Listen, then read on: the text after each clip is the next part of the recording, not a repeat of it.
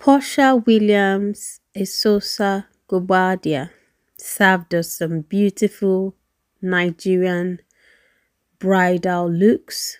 She did embrace the Nigerian Bini culture that I would think she's just really Nigerian. Um, if you don't know, Nigerian weddings are so lavish, so stylish and rich, and I think Porsha brought in her A game. Like I said in part one, I hope Simon does not get tired of this marriage to Porsha, because that would be a waste of money and resources just for a show. So I wish them all the best and please enjoy this video.